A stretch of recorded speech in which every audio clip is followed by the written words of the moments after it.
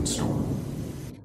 Today's episode is brought to you by Mary's Roadside Cafe at the corner of Route 3 and County Line Road. On Wednesdays, the patty melt is half price, and on Sundays, depending on how Mary and Ron do at the lake on Saturday, there's usually grilled trout, which they serve with roasted potatoes, the house salad, and sometimes butternut squash. Mary's Roadside Cafe. Good people, great food, and a killer view of the valley.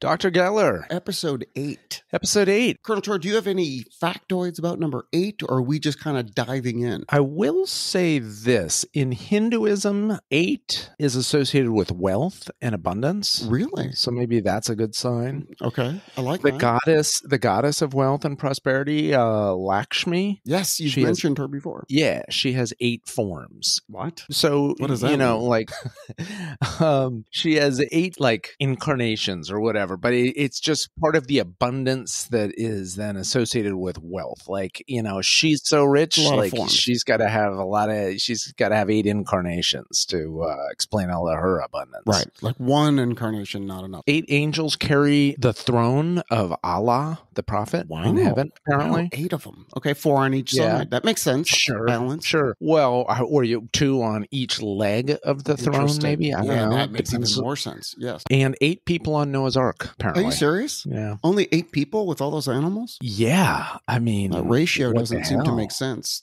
Yeah, but remember, it's a lot of animals, but wasn't it just like 2 of every type? True, but there's a lot of types. So when you look at it that way, it is a lot of types. So you would want like at least 6 of those 8 humans definitely like shoveling up the I don't think you'd want to be outnumbered by the animals to that degree. Like, I think it should be more balanced. But hey, I am not an expert in those types of things. What I will say is I do want to at least acknowledge some of our listeners from various all around the world. All around the world. Okay, let's do it. And again, and by the way, fantastic factoids on 8. I didn't know any of those things. So let's say hello. And again, we have at least 2, typically more, listeners in the places that I mentioned. So first, let's say hello to our good friends in Mount Juliet, Tennessee. Oh, boy. The South. All right. Fantastic. Mount Juliet. Want to say hello to our good friends in Saskatoon, Saskatchewan. Okay, that's Canada. That's Canada. They got a great junior hockey team up there, the Saskatoon Blades. Ooh. I know some people who've played for the Saskatoon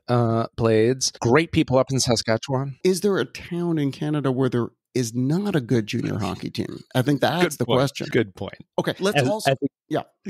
No, go ahead. No. It's better that I not go off on a ice hockey jag. True enough, because we have a limited time for this sponsored episode. Let's also say hello to our good friends in Salerno, Italy. It's the province of Salerno. Yes. Get that. And I'm saying more than one, right? So like at least 2. Wow. And that's exciting. And may I add, we have at least one listener in Bolton Landing, New York. And I know because we got an email from this listener. And this listener said, I guess we made a remark either in the last episode or the one before about how, if we ever do a live tour, if we ever record our pod on the road, we get to stop in Peachtree Corners, Georgia. And apparently this listener said Bolton Landing would be a good stop for us. They Where said is it's right on Lake George. Wow. In the Adirondack Mountains. Wow. Apparently they got a park right there on the lake, Rogers Park on the west side of the lake. They do live music there. Apparently it would be a perfect setup for us to lay down an episode. So just keep that in mind. Bolton Landing, New York. That sounds beautiful. Fantastic. You're presenting the biography today, and we're always a little bit less likely to get in trouble when you're in charge. Well, that's only because I'm in control of the editing. Now, first of all, let me just say, do you remember the tease from last week? Well, you said you were going to break some rules again, and then I said that I liked it when you break the rules, because that was the Desperados episode. I felt like you broke the rules a little bit, so it's not just like one biography, but kind of a theme thing. Right. So here I go, breaking the rules yet again. Today, I'm going to be presenting two people as part of one killer biography episode. Yeah, I mean, it's a twofer. It sort of reminds me of if you go to Terry's Turpentine, I know on Tuesdays you can get two home products for one. So yeah, I couldn't be more excited. Let's get to it. 2 people for the price of one. 2 people for the price of one. This episode today is going to focus on the subject of aviation, pilots in particular. Love so it. You know. Now, my father-in-law happens to be a pilot, so I'm sure he will listen very attentively to this episode and most likely correct me on many misstatements that are sure to come. Colonel Troyer, if I were to say to you, who was the first person to fly over the Atlantic without stopping? I'm sure I'm going to get it wrong, but I'm going to say Lindbergh. You're right. He was the first soloist to fly across the Atlantic from New York to Paris. And he won the Orteig Prize, $25,000 at the time. Okay, that was the first solo flight across the Atlantic. That occurred in May of 1927. May 27. I'm just setting the stage. Yeah, that's Lindbergh. Okay. That's Lindbergh, first to fly over the Atlantic by himself in an airplane, nonstop, 1927. Man. The Wright brothers, they had their whole Kitty Hawk thing in 1903. Okay. Now, I want to talk about 1913. Okay, so that's in between. That's only 10 years after the Wright brothers. Okay, go ahead. Yes, and it's pre-World War I. In 1913, Lord Northcliffe, who owned the London newspaper The Daily Mail, he offered a prize of £10,000, which in today's dollars would be about $750,000.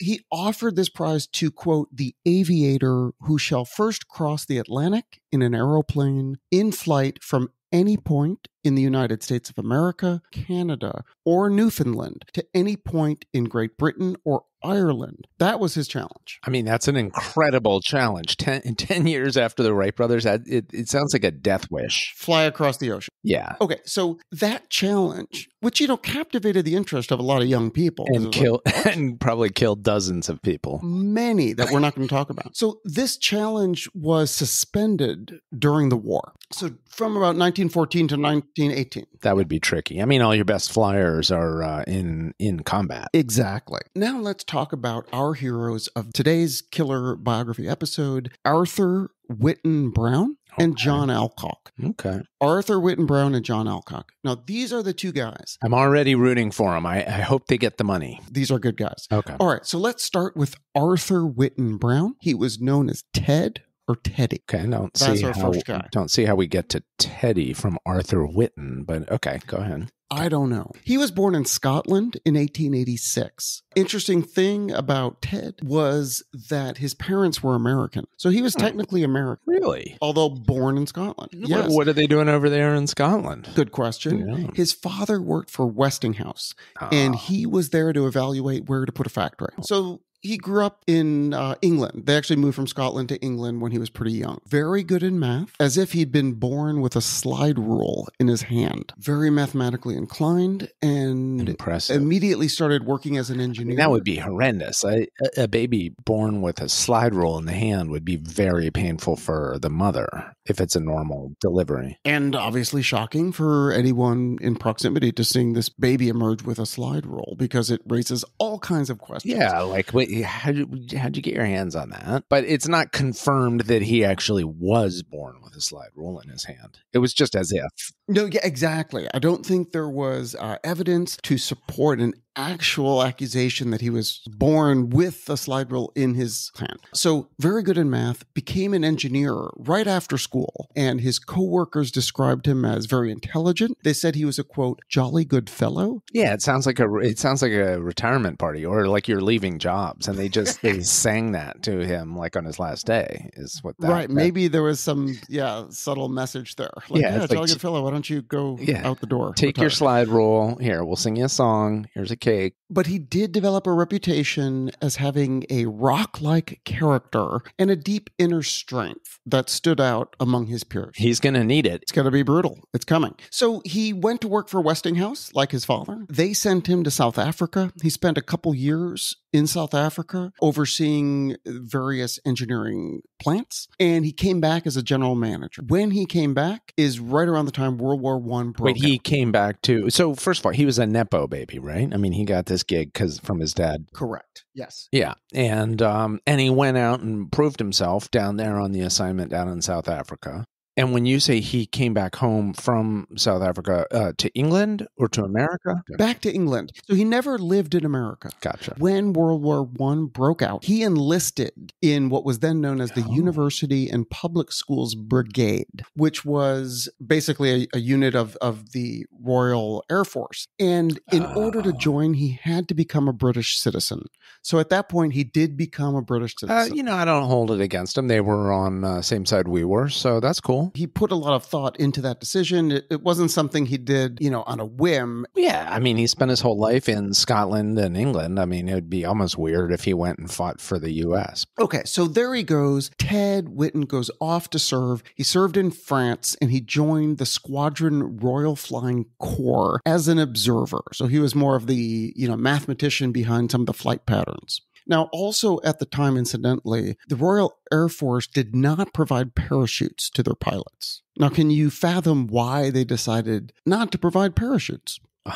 They didn't like the pilots? I don't think it was that they didn't like the pilots. They didn't like the idea of the pilots ditching their planes prematurely. So it was more part of their love for the planes. It was not their distaste for the pilots. Yes, if it comes down to it. We don't want you bailing on our precious airplane a bit too early. Let's make sure you're going to be shot down. That's unbelievable. Because I could almost see it nowadays where planes cost $1 billion combat, fighter jets, where they'd be like, okay, we don't want to do anything to encourage these people to just pop out, prematurely. Right. But back then, these were like kites. It's sort of like, hey, no, I don't want to lose my kite. It's like these were not $1 billion aircraft. These were like tents in the air. Also, it's like, it couldn't be a more dangerous setup. It's like the whole field of aviation is just like 12 years old. So the planes probably aren't totally dialed in yet. And you're going into combat. And right, like you're going into combat, just a few years after the Wright brothers got 8 feet off the ground for 10 seconds. Yeah. I mean, it's like, nobody was firing at the Wright brothers on the beach. And then on top of that, we're not giving you a parachute. Forget the parachute. We don't want you wasting our airplane. Anyways, Ted is up there, and he actually does get a pilot's license as well. But while he is fighting in World War I, he gets shot down over France. Survives, and he goes back to England to recuperate. And as soon as he feels well enough, they send him back. How? Okay, yeah. I mean, how do you survive a plane crash back then? Or is it like the planes aren't even going that high or that fast? And that's like... Right. They're able to kind of land them in a ditch. And so you just get damaged. Like I imagine a cute young, French farm girl kind of comes and, do you guys need some cheese and bread, you guys, while you're waiting for your reinforcements, some wine? Where's your dad? Is he doing the fields or something? Where are your parents? Okay. I do not like where this is going. So when he went back on duty, after recuperating, he was shot down again. Are you kidding me? And this is the dude who's going to try to fly all the way across the Atlantic Ocean? Well, just wait. He ends up getting shot in the leg while he's in the airplane. So not only do they crash land, he had a very badly damaged leg from the bullet. In fact, that injury would follow him for the rest of his life. Like he would use a walking stick and he could barely walk from that injury. Oh, man. Unfortunately, not only did he have this injury, but he was captured by the Germans and put into a prison camp. Wait, can we just stop at this moment in the story and say, this is the dude who potentially later is like at that moment where he's now been shot down a second time and badly injured in the leg and captured and put in a prison camp. Like this is the dude who later might win $750,000 in going across the ocean.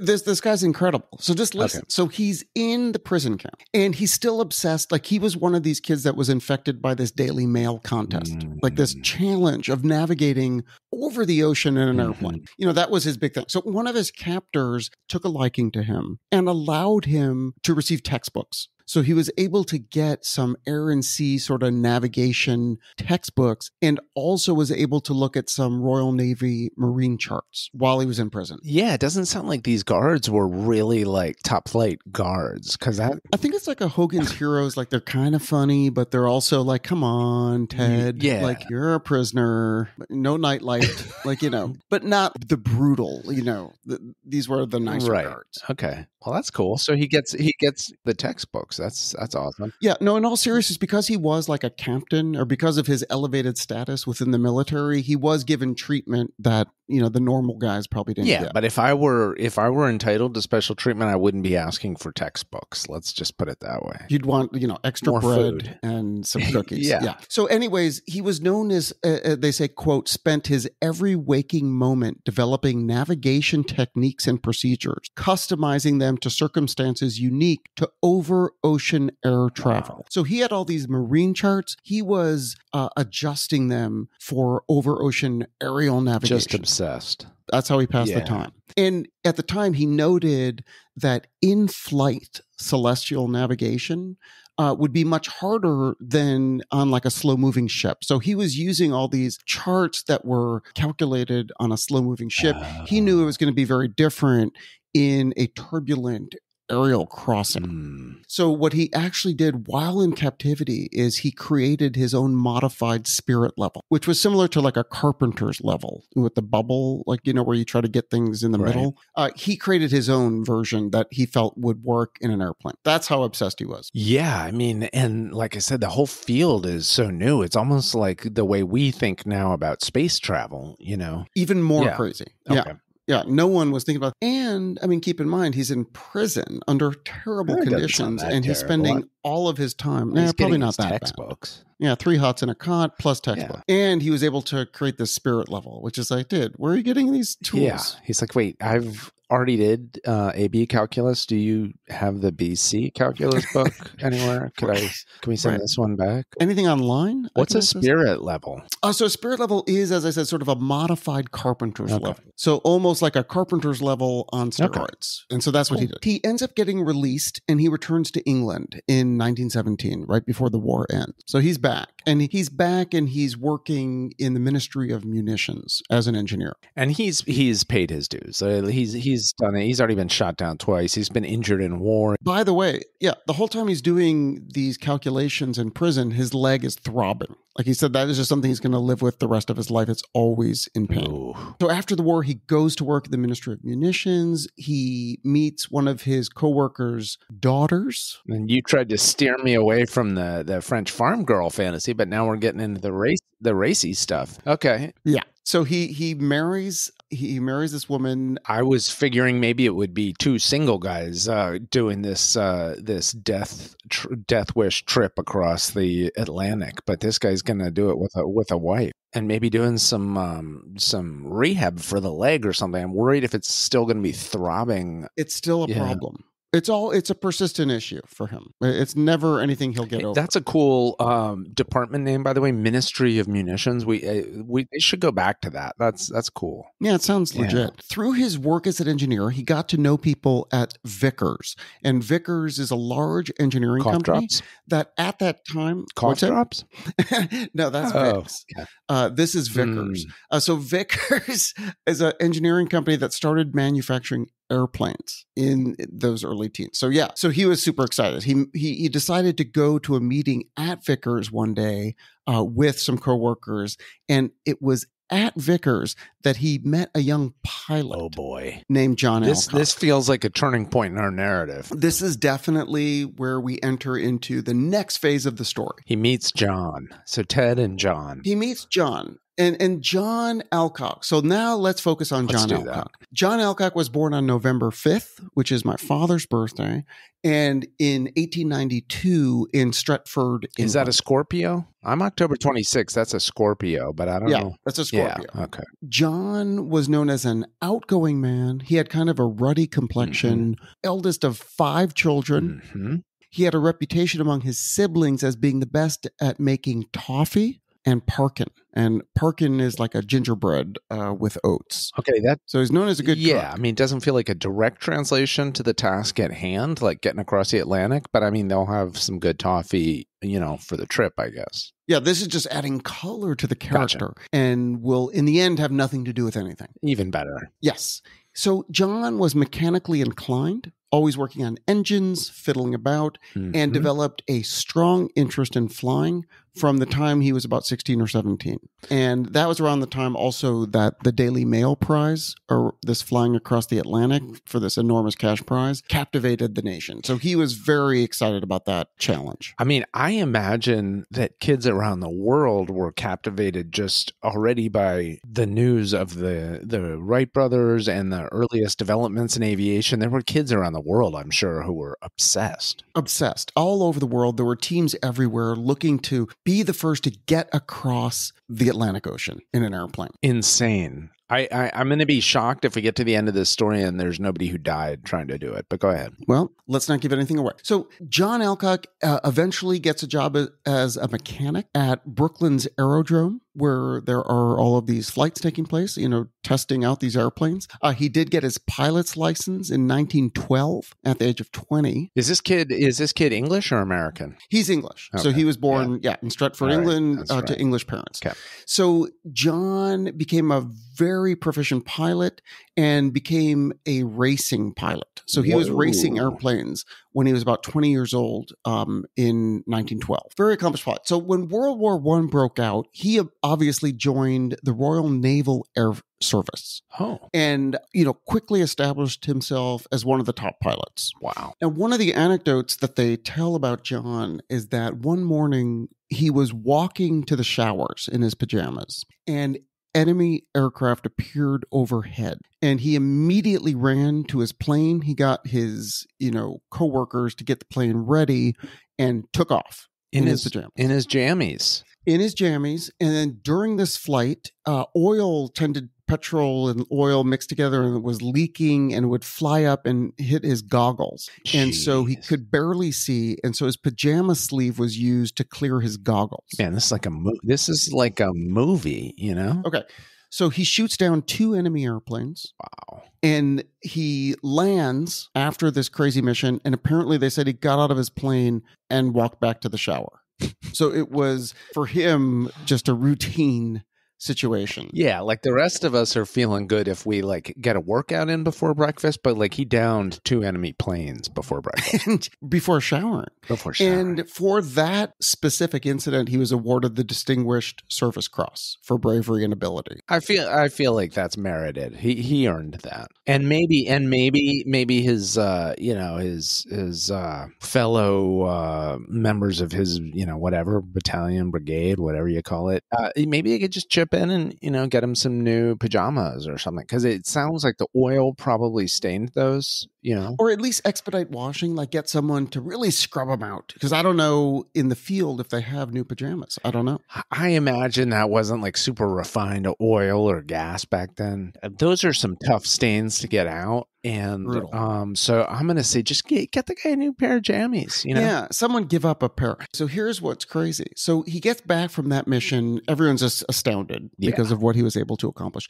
Later that very same night, he went on a bombing mission, and he had to turn back because one of his engines failed after being shot. Oh my God. So he's flying back with one engine, and then the second engine fails, and he has to ditch the plane in the sea off the coast of Gallipoli. And he's like, so he has to do a sea landing. Yeah, and he's like, but that's no problem because I got a parachute. Oh, wait a minute. No parachute. Okay. Whoops. Yeah. So he is able to ditch this plane, and they survive. I can't believe people are surviving the plane wrecks back then. Unbelievable. And then they had to swim for an hour. They reached the shore. Wait, this is the same night that after he woke up in the morning and down. Oh my Lord. It's the same day. It's that night. He swims for an hour. They get to the Ottoman army held shore and are immediately taken prisoner by Turkish forces. So he gets taken into a prisoner camp. The conditions are supposedly horrible. But the people that were with him said he always seemed optimistic on the outside. And that as a leader, because he was known as a fighter ace, that he felt it was his duty to project this air of confidence. Makes sense. I got to say, that day of his, that epic day of his, that unbelievable. started, was shooting the planes down before the shower, that day must have felt like a whole week to him. Like when he got to the end of that whole episode and was like, getting checked in at the Turkish prison, he must have been like, dude, was that really just a day that right? Felt like that was when did I shower? Did I get pajamas? Where are those pajamas? So while he was in captivity, he dreamt about that Atlantic flight, as a pilot. Like he just knew that's what he wanted to do. So he was in the prison camp for 2 years. And it doesn't sound like at this prison camp you're getting like the textbooks and like the special treatment. Zero textbooks. Yeah. Yeah. No, I think it's staring at the wall and thinking about flying across the Atlantic. Yeah. I wonder how many guys, it strikes me that contest, that challenge probably lodged in the brains of many young men who during World War I are like, yeah, when I get out of this war, I'm going to do that. I'm going to earn all this cash. Exactly. And in fact, I think one of the rules was that you could not be active military. So you had to retire from the military. Yeah. I mean, the no active military thing is not a problem. I mean, like if I survive a prison camp, it's not like I'm looking to re-up out of once I get, right. Yeah, I'm out. So John is out. So he gets back to England after the armistice and retires from the Royal Air Force or Royal Air Navy in March of 1919. Okay. And after that, he becomes a test pilot for Vickers, which is where he meets Ted, because he's at Vickers working as a test pilot.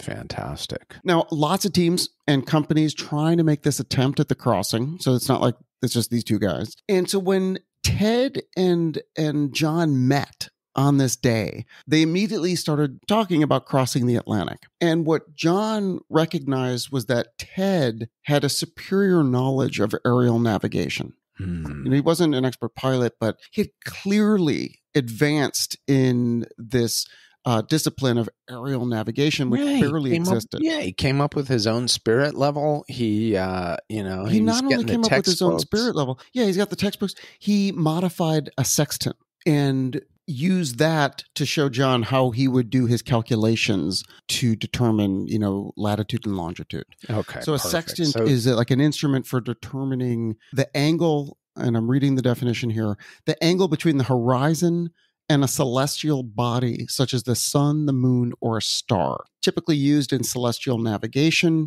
to determine latitude and longitude. So Ted had taken this sextant instrument, which had typically been used on ships, and modified it so that he would be able to use it in an airplane. Perfect navigation guy. He's going to be the navigation guy. He's the navigator. And so all the stuff that we think of nowadays, all the instruments in planes, they don't have that stuff. Yeah, they're doing no. And in fact, school. when you think about like walking across a desert or flying across the Atlantic Ocean, and all the winds, like how do you know if you're going in the right direction? Like it's a huge issue. Yeah. Back then, because you're basically flying like a go-kart across the Atlantic. It's not like you have sophisticated aerial navigation instruments. I mean, you've got a nice batch of homemade toffee, so there's that, and that's cool. Hope so. That's cool. I don't know if he's still making toffee. You got to.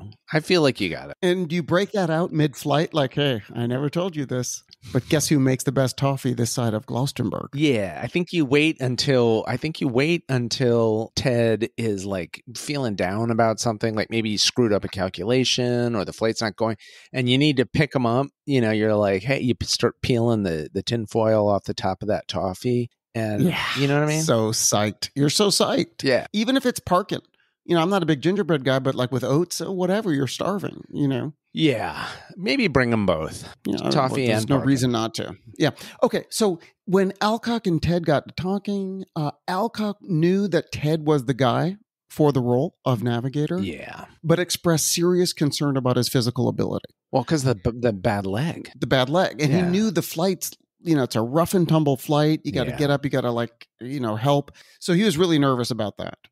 But he was so impressed with his navigation skills, he knew he was the right guy. So they agree to partner and attempt to fly across the Atlantic together. What year is this that these two guys meet up at Vickers? This is 1919, just right after World War I. They decide to partner together, and Vimy is the airplane they settle on using, which is Vickers aircraft. So the Vickers Vimy. And it was modified to add more fuel tanks. I bet. And they also had an experimental wireless communication system that they put on the airplane. If you picture the Wright brothers biplane, like, it kind of looks like a model plane, like it's like toothpicks and, whatever. Yeah. This is not much different. So it's not like they're in some sophisticated aircraft. Like, this is a very basic looking structure. Oh, interesting. Okay. So, because that doesn't feel like something that'll get across the Atlantic. But they pack it with all these extra fuel tanks. And they have these two big engines. And it's basically like two big engines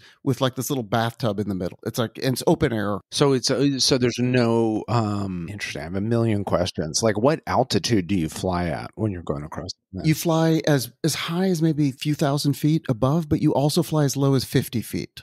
It's really crazy. I would be just scared to death at 50 feet above the ocean. Yeah. So John is concerned about this wireless communication system because he feels like it's just adding all this weight and it keeps failing and he's just not excited about it. But Ted is insistent about having this wireless communication system. They can talk to each other in air and they can communicate through the Marconi invention wirelessly with people in Newfoundland and potentially in Ireland. Amazing. Which was pretty good. They get this airplane and the instrument panel that they'll be using is very primitive, obviously. So it has an altimeter. So it tells you how far above sea level you are, how high above sea level you are. It has a tachometer so that you knew the RPMs of the engine, an airspeed indicator, and then everything else was kind of up to them. They had a precision watch and a compass, and they had Ted's modified sextant, and they just had to be super careful about switching over to the right petrol tanks at the right time. Oh, boy. They did a couple test flights with this plane in England and decided, okay, this is our plane. They then had to sail for Nova Scotia because they had planned to take off from St. John's,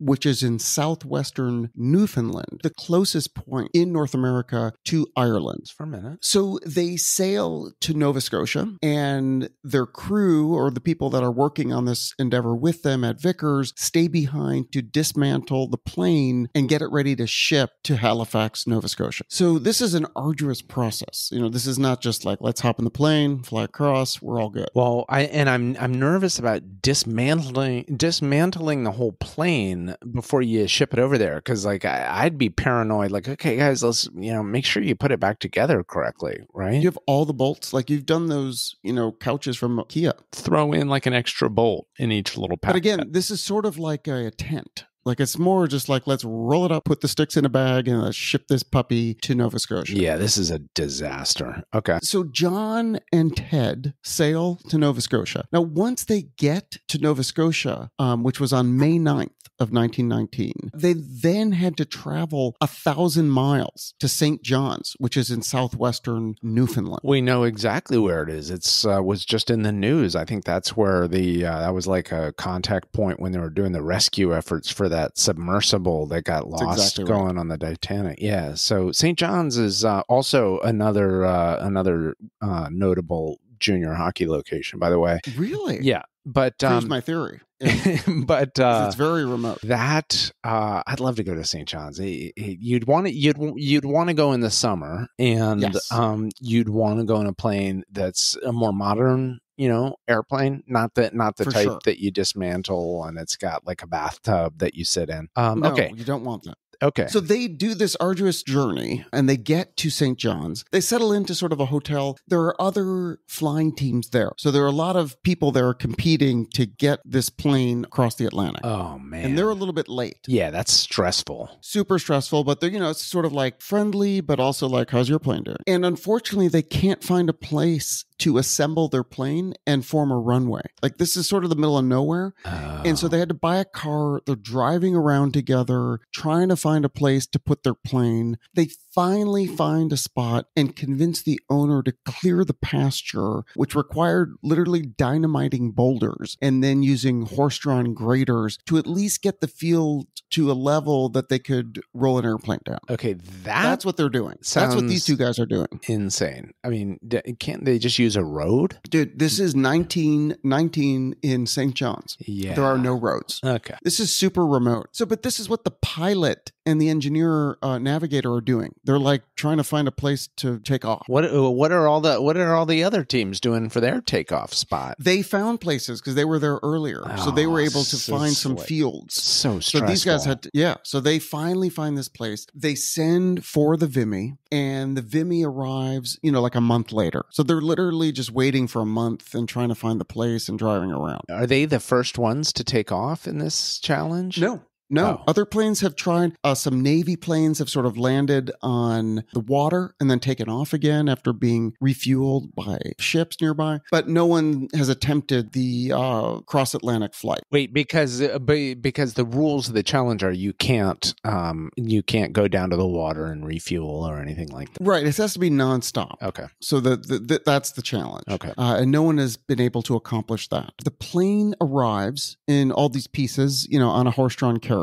And Alcock oversees the assembly of the plane, and Teddy is working on his navigation and all the different charts and testing out the wireless. Do you think he's still walking around with a cane, like with a walking Tremendous stick? Pain in his leg. He references that many times. Do you think John's like looking over there like, I don't know, man. This guy can barely get from that side of the hangar to this side of the hangar. It's amazing. On the ship ride over, they became super close and developed a really strong attachment to each other because of this feat that they were about to attempt. That was their focus. John had great respect for Ted. Ted had great respect for John. Okay. All right. So before we get to the flight, because I'm going to skip ahead and get right to the flight because they're ready to go. The plane has been assembled. Yeah. The pasture is acceptable. I would not say great. And they're itching to go because they want to be the first. Before we get to the flight, let's hear from our sponsor, Mary's, and then we'll hear about the transatlantic flight attempt of John Alcock and Ted Whitten. All right. Let's pay the bills.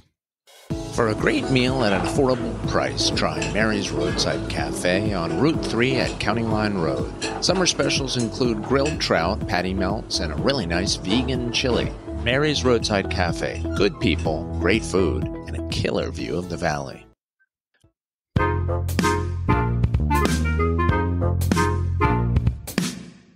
All right. So we left off just before they're going to make this attempt at a nonstop flight across the Atlantic. Before we forget, I think Mary's, maybe they ought to add a toffee option on their dessert menu. What a great tie-in. You know what I'm saying? The transatlantic toffee. Great idea. I may, Lizzie, if you're listening, it would be a good idea to email Mary about that idea. Let's get to the flight. They're ready to go. I mean, this thing is assembled. They've dynamited the boulders out of the field. Here we go. Let's get this puppy in the air. So John wants to leave on Friday, June 13th. Oh, Friday the 13th. That's his lucky number. No. And he loves it. He loves 13. Dumb. No, that's he wants to do it. Asking for trouble. Well, as it turns out, it didn't matter because the weather did not cooperate. Okay, good. They were unable to leave. Let me just say that the cockpit where they were both sitting, and this was bench seating, very cramped, sitting shoulder to shoulder, open air, provisions stashed wherever they could, stiff wires connecting the rudder bar to the twin rudders had to be kept clear of obstruction. Cables and exposed rudder pulleys made it very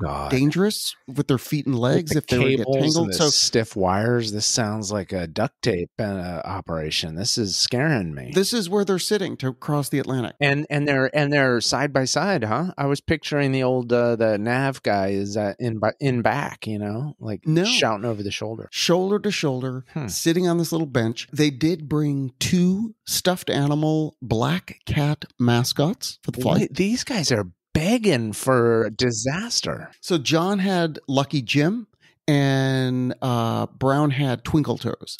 And they carried them. They also had a horseshoe screwed underneath the pilot's seat. So a little bit of superstition. Well, the horseshoe, yeah, but I mean black cats?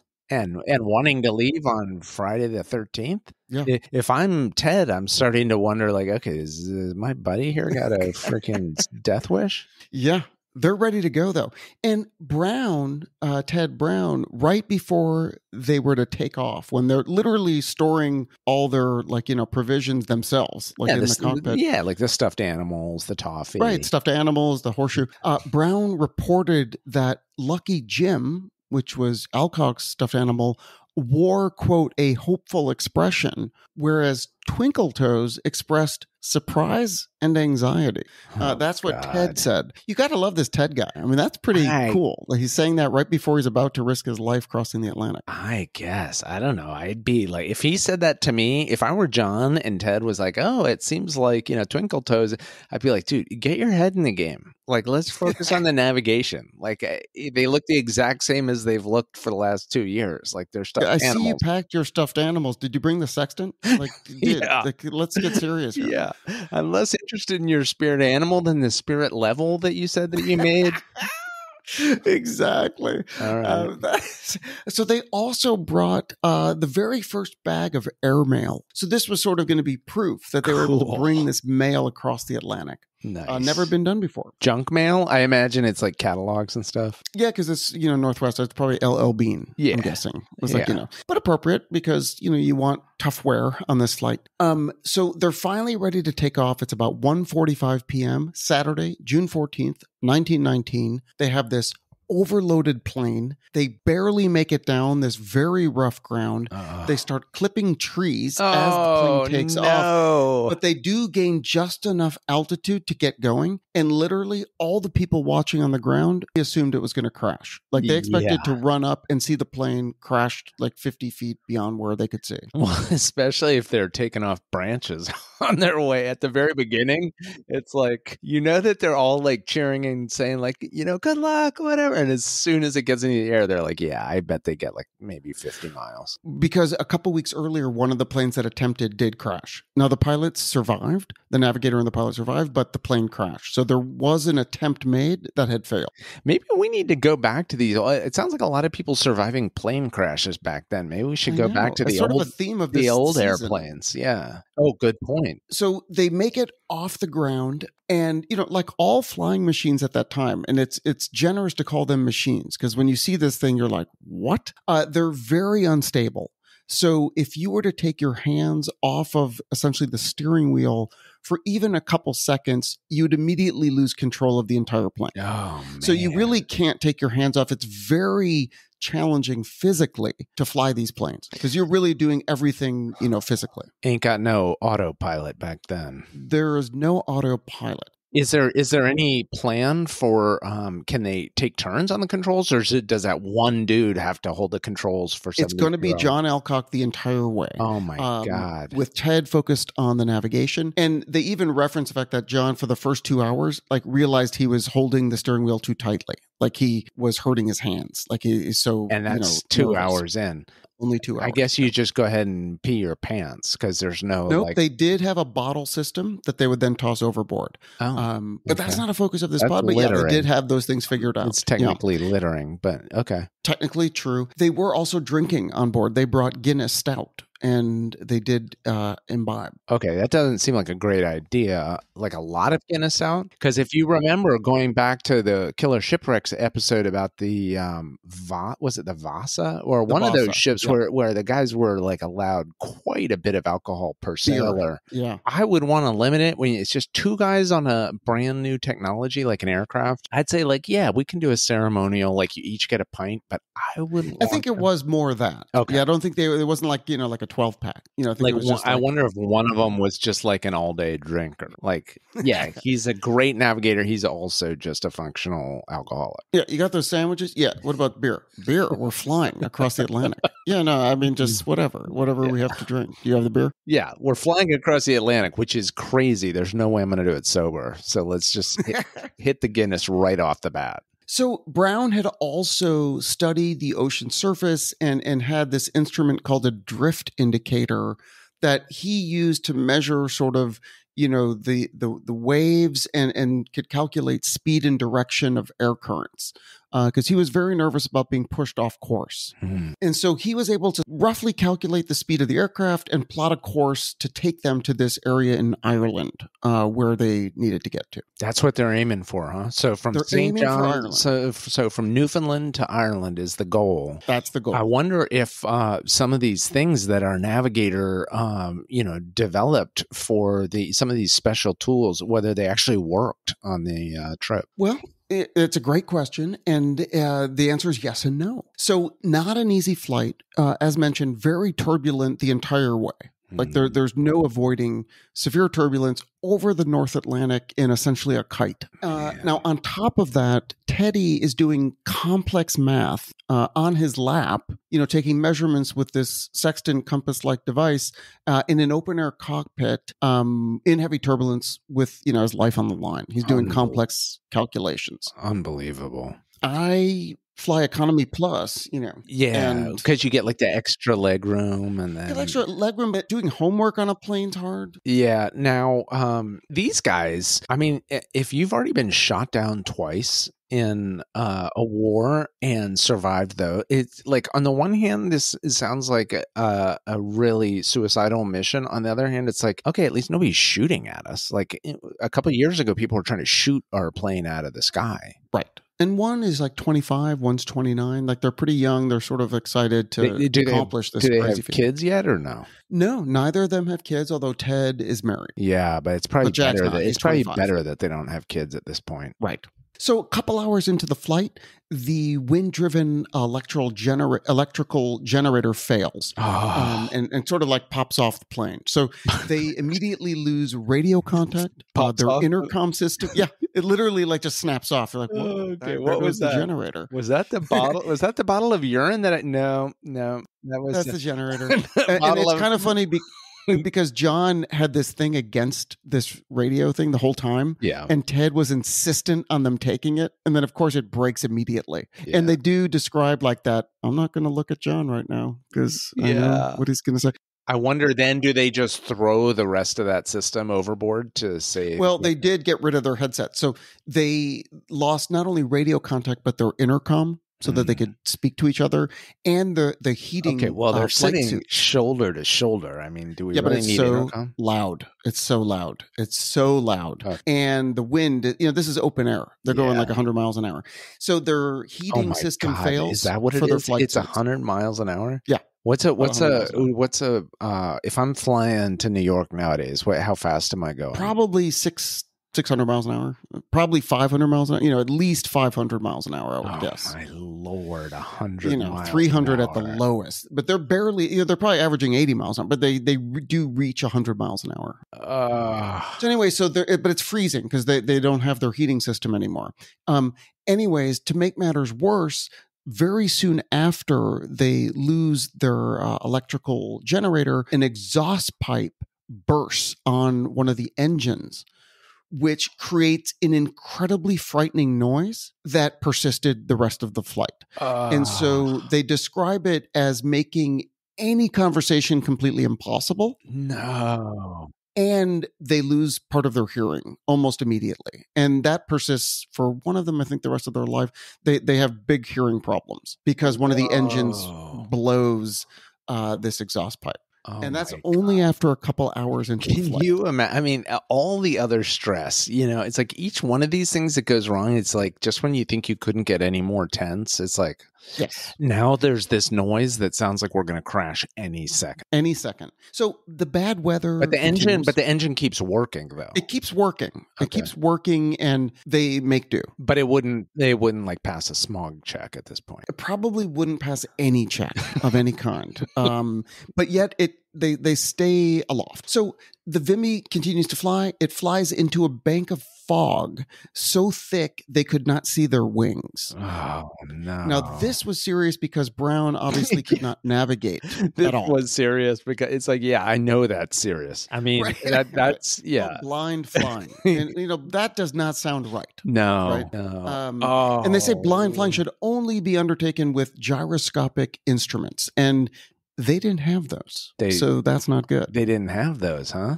No. And this situation they were in caused men to lose their sense of balance And so Alcock could not keep the aircraft flat using the controls. Well, I thought you were going to say lose control of bodily functions, because that would have been one of the first things that happened for me. And to set this tone, like, these guys are wearing like suits and then a flight suit over their suits, but like they actually put on a tie for this flight. No, I question when I'm in Southwest, are you allowed to wear shorts? Like these guys are wearing a tie. And it's a nice tie-in to what we described at the beginning, which is like this guy's able to fly in jammies. This is Jammies John, and he's all gussied up for this. He's got his suit on. Just seems like really the wrong. Seems like the wrong gear. I mean, totally as long as you're leaving from St. John's, like get some heavy flannel, some wool. It's cold up there. Freezing, especially when you lose your generator. Yeah. So John attempts to pull the nose up, but he doesn't have reliable instruments, and there's no visible horizon. And so the Vimy climbed too steeply, and it stalled. And it begins to fall in a steep spinning dive over the Atlantic. And they're unable to tell which direction they're going or where they're spinning. God. Alcock is trying to regain control of the aircraft, and they suddenly emerge from clouds about 100 feet above the Atlantic, and he's able to pull the plane back and get it back aloft. So he's able to change angles just as they came out of the fog, and they literally were 50 feet above the waves. And Ted describes feeling the ocean spray on his face. Yeah, that wouldn't have been the only spray. I would have thrown up all over my partner on that flight. I would have been like, turned to talk to him and just like projectile vomited right into his goggles. Do they have the goggles or no goggles? They had stopped using the goggles because they kept getting fogged over and they couldn't take it anymore. Right. So they're both goggleless. Buddy. Okay, so at 12:15 Also, imagine if you're Ted when you get into that thick bank of fog and it's like your whole thing is like, I'm the navigation guy. And it's like, okay, I can't do it. I got nothing. I got zero. Like, well, can you try your... No, I got nothing. No, are these wings? I can't see the wings. Well, they don't seem straight. So at 12:15 a.m., they broke through the fog, and Brown was able to get a glimpse of the stars. So he immediately used his sextant and determined that they were still on course. Wow. Even after the stalling and the spiraling because you'd think you'd come out of that and maybe you're actually facing back toward St. John's or something. He relied on his compass and his calculations, and somehow they ended up on course. Wow. Now, they did experience a broken trim control that made the plane feel very nose heavy as the fuel was consumed. So that was just another issue that John Alcock, who again, very physically demanding flight, had to contend with as they crossed the Atlantic. Yeah. Trim can be dangerous. So now it's 3:00 in the morning and they enter into a large snowstorm, and it's snow and freezing rain. Oh, so the instruments are icing up and it's becoming somewhat unflyable. Ted has to like stand up and scrape, some of the ice off, leg killing him. It's a terrible situation. How many hours roughly are we into this flight at this point? About 10 hours in at this point. 10 or 11. And it's June, but they got some snow over the North Atlantic, huh? North Atlantic. Yeah. Snowstorm. Stuffed animals covered in ice. Ted makes a note of that. Boy. Just so you know. Carburetors ice up. Did Ted make any comment about, what their expressions were at this point? He didn't. He just said that they looked like they were completely covered in ice. Look totally terrified at this point. Yes. So he, despite his throbbing leg, had to scrape the sleet off of the control faces and get some of the ice off the wings. Because it was really bad. Get the ice off the wings? Yes. How is he going to do that? He's scraping anything that he can reach. And it's debatable how far across he went, but he did have to get up out of his seat. John was very nervous about it. Oh my God. I would be like, don't touch the wings, dude. Like, yeah. No, they're desperate at this point. Ice is starting to accumulate. So the fog over the North Atlantic is horrible. And for several hours, they really could not see anything. I forget, were the terms of the challenge, did you have to leave from America, or were you allowed to leave from like South America and go over, like it had to be America to Europe? It had to be, United States, Canada, or Newfoundland, or in Nova Scotia. Okay. So Ted is relying on what's known as dead reckoning, which is where they start with a known position. No, it has an ominous name. You start with a known position, and then you advance that position mathematically based on whatever you can record related to, sort of your heading, your speed, your time. It's a crapshoot, put it that way. Rudimentary. Yes. So they keep going. They're trying to stay positive. At 8:15 a.m., okay, so this is, 15 hours or so after they left, they spot the Irish coast. They see the Irish coast. Yes. And they describe the feeling of, although they're both in pain, like physical pain, they just whooped and hollered and slapped each other on the back. Okay, well, let's not count our chickens. How far away is the coast? Well, it's close. And along the way, Brown was only able to log 4 celestial observations. So he only had those 4 chances and still hit his destination on the head. That's how good he was as a navigator. Wow. So he earned his half of the cut. Unbelievable. Yeah. So they finally make landfall in County Galway at 8:40 a.m. the next day on June 15th. Not far from their intended landing place. They found a great pasture for flying, for landing. Yeah. However, it turned out to be a bog. And so they ended up crashing. And the aircraft went nose over. Fortunately, they were not hurt. But these guys, Ted actually did sustain like a pretty bad bump on the nose, like he was in bad shape. Yeah, how many planes are these guys going to wreck? Third. I mean, that's his third. He's already got a bad leg. Now he's got a facial injury. But they said had the weather been better, they felt like they could have made it all the way to London. And they had the airmail. You gotta just, as soon as you get to land, you gotta put it down, because it's like, why? Let's because you get fancy and you get cocky and you're like, hey, screw it, let's go all the way to London, and some other dude who was on your tail lands on the Irish coast while you're like trying to get to London, The great point. So good for them. They stayed in County Galway in Ireland. Everyone in town super excited. I imagine they stayed in the bog. I mean, it's probably hard to get them out. It did take a while to get them out, and then all these townspeople descended on them. They became huge stars around the world, worldwide. Yeah. They just flew across the. I mean, that's insane. Nowadays, it's just something that it still feels all these years later. There's something on a primal level where you're like, we're flying over this vast ocean. Like, that's incredible. And imagine being the first ones to do it. It's never been done. Yeah. Right. So huge stars. The Secretary of State for War and Air presented them with the Daily Mail Prize because Lord Northcliffe was too ill. Guess who the Secretary of State for War and Air was at the time? Churchill? It was Winston Churchill. Yeah. I asked because I knew you would know that. Northcliffe, do you think he took sick leave because he was like, oh my God, I'm actually going to have to pay out on this thing? He was so excited for them. He wrote them like an incredible letter. Like, he was very old. He died like a few months later. When they collected their prize, they allocated like a quarter of it to be distributed to the people in St. John's who had helped them for the month that they were there. Oh, wow.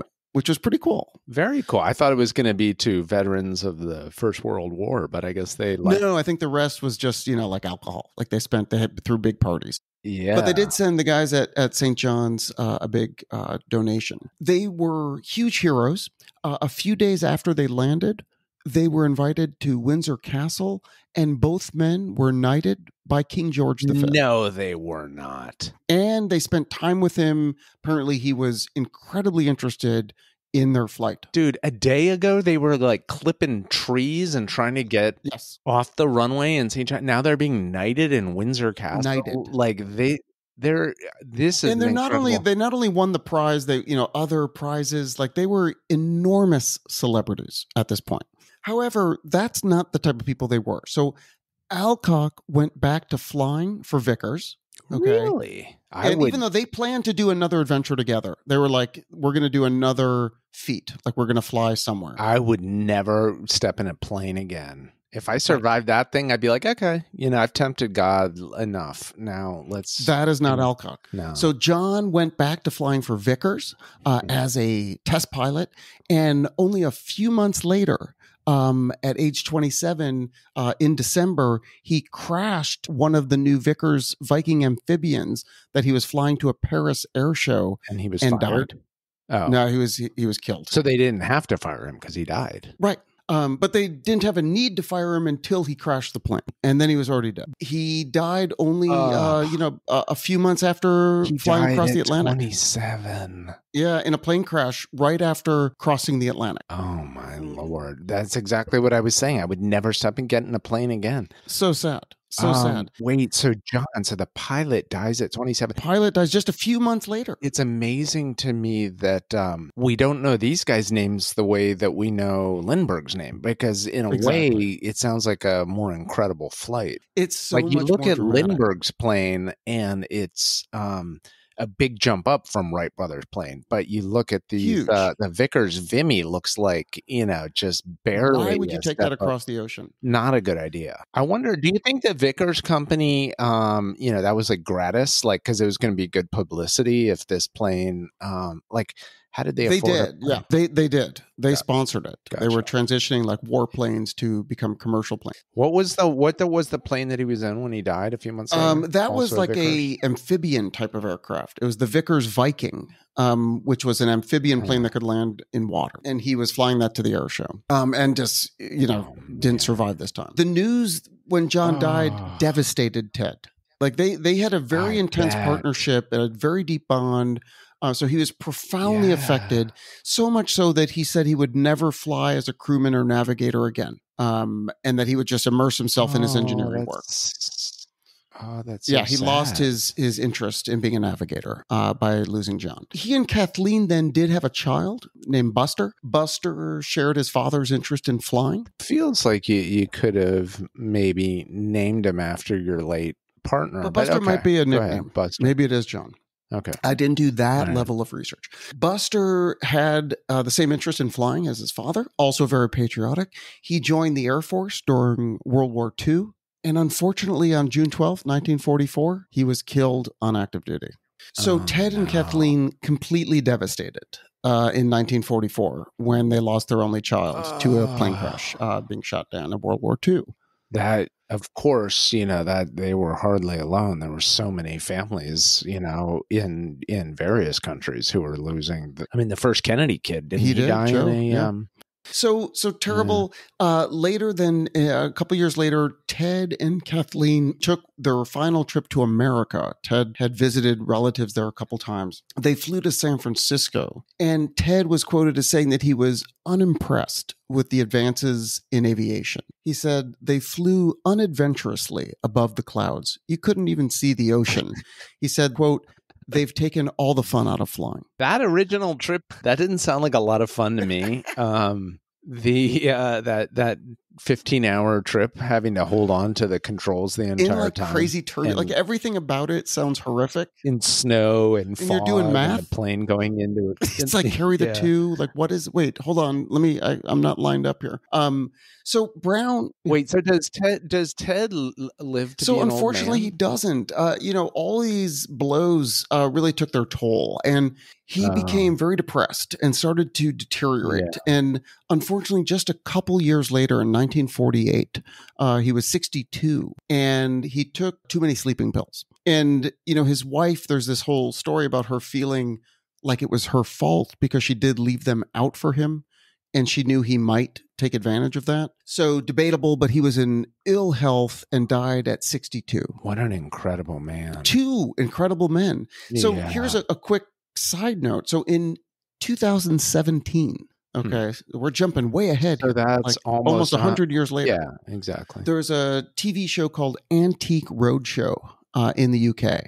And Alcock's cousin's granddaughter went on the show because she had the handwritten note that he carried on the flight in the airmail bag. Unbelievable. And the note said, my dear Elsie, just a hurried line before I start. This letter will travel with me in the official mail bag, the first mail to be carried over the Atlantic. Love to all, your loving brother, Jack. So cool. Both men, were remembered for their superior dedication to advancing the science of flight. That's what they were really super into. And the absolute balls. I mean, talk about courage. I would have been like, I don't know. We probably just broke something on those branches back there. Should we call it a day and just turn around? Quick, turn this puppy around. I'd like some more of that roast beef at the hotel. But so Alcock has one famous quote, because they asked him right before the flight, because they knew they were taking their lives in their hands, like that this was super risky. And he was quoted as saying, "You might say we pilots fly to live, not live to fly." Two memorials have been created. One in County Galway, Ireland, near where they landed. There is also 3 monuments in North America.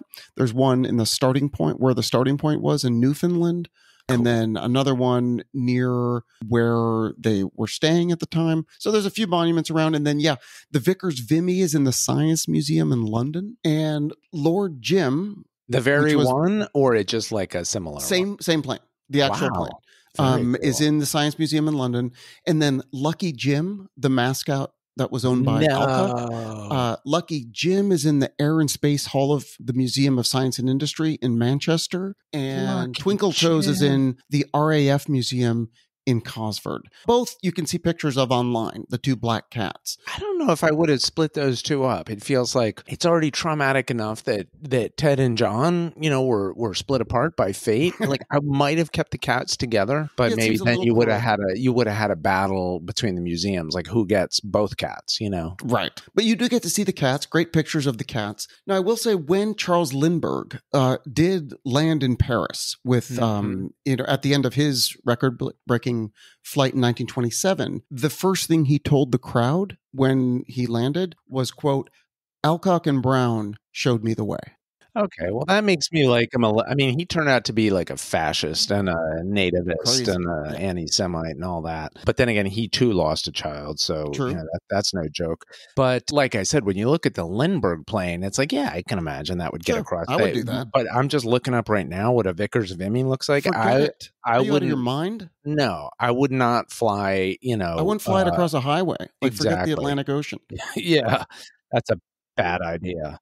They should have a postage stamp for these guys, because they also there's a lot of firsts there. But that was the first airman.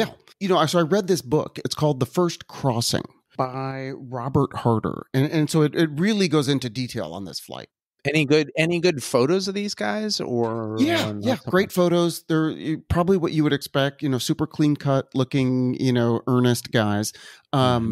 And the book is dedicated, quote, "to all the early birdmen whose total landings were one less than their takeoffs." So it was this, adventurous spirit. These guys just went out and risked everything to advance aviation. Incredible. Now, the first commercial nonstop flight started in 1928. And so they were doing this 10 years before any passenger was able to actually fly across the ocean. Okay, even in 28, I would not have been jumping on a commercial flight across the ocean. Amazing story. I had no idea that in 1919, somebody had already crossed the Atlantic in a plane. I figured it was Lindbergh. So what's his claim to fame? It's just the first solo? First solo. These are 2 people everyone should know about. Like, that's pretty exciting. Whoever does something, everyone knows Neil Armstrong was the first to step on the moon or whatever. So what about these 2 guys? These 2 guys were the very first people to fly across the Atlantic, not knowing if it was even possible. Well, and they'd already led. I mean, even if incredible they hadn't done lives, this, ridiculous. Like the dude who is shooting down planes before showers in the morning, and then by evening he's in a prison camp, a Turkish prison camp. You can't make this up. Like, it really puts things in perspective. Wait, that was Jammy's John who did that, who had the long day and wound up in a Turkish camp, and he's the one who dies at 27. Unfortunately, he died 6 months after he got back from flying across the Atlantic. Was he married? He was not. He was not married, but very close with his family. He was a very brash, big personality, Really sad. It just seemed like a really interesting guy. This is a guy who is going to leave on Friday the 13th for a flight across the Atlantic. Yes. So it's not shocking he dies in a plane crash, but it's also sort of like just when he's at his moment of world celebrity and his family and friends and his country all and just a few months later, he's already gone. Yeah, and he was going to open a garage. Like he wanted to be a mechanic. Like, he was going to retire from flying eventually.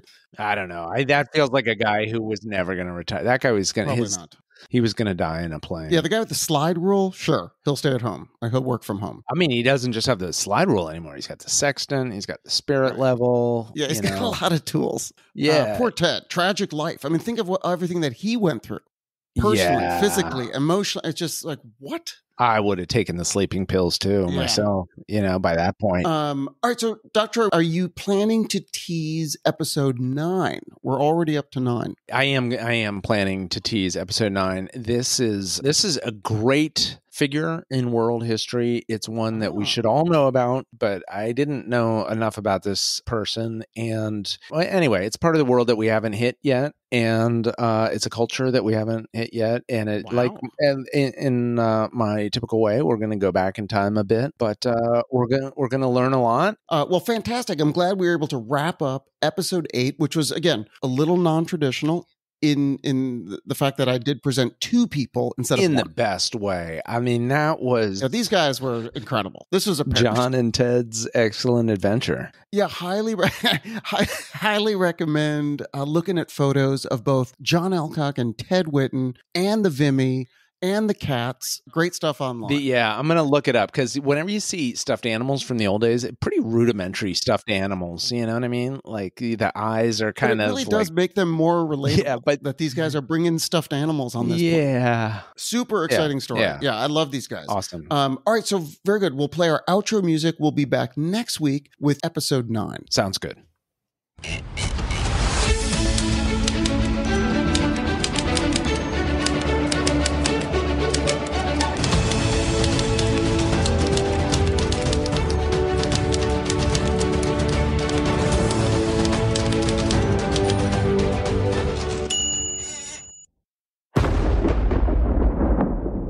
Brainstorm.